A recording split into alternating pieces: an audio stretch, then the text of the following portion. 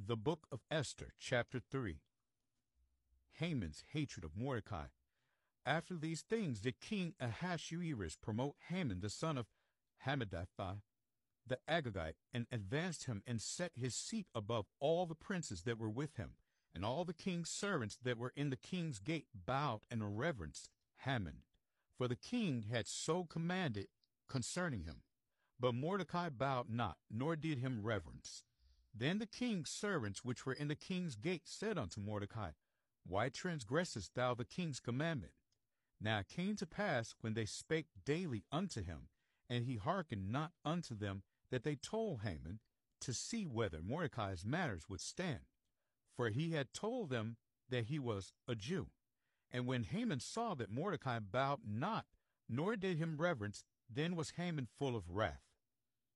Haman's plot to kill all Jews. And he thought scorn to lay hands on Mordecai alone, for they had showed him the people of Mordecai. Wherefore Haman sought to destroy all the Jews that were throughout the whole kingdom of Ahasuerus, even the people of Mordecai. In the first month, that is, the month Nisan, in the 12th year of King Ahasuerus, they cast pur, that is the lot, before Haman, from day to day, and from month to month, to the 12th month, that is the month Adar. And Haman said unto King Ahasuerus, There is a certain people scattered abroad and dispersed among the people in all the provinces of thy kingdom, and their laws are diverse from all people. Neither keep they the king's laws. Therefore it is not for the king's profit to suffer them.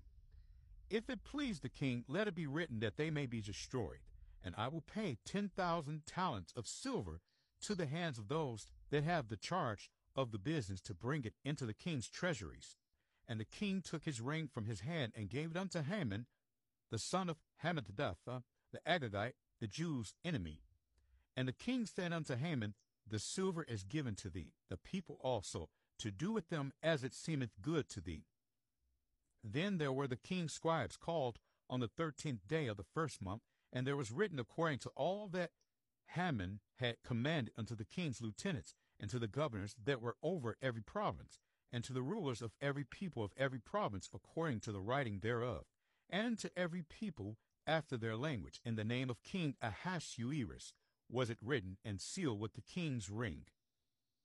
And the letters were sent by post into all the king's provinces, to destroy, to kill, and to cause to perish all Jews, both young and old, little children and women, in one day, even upon the 13th day of the 12th month, which is the month of Adar, and to take the spoil of them for a prey. The copy of the writing for a commandment to be given in every province was published unto all people, that they should be ready against that day. The post went out, being hastened by the king's commandment, and the decree was given in Shushan the palace, and the king and Haman sat down to drink. But the city Shushan was perplexed.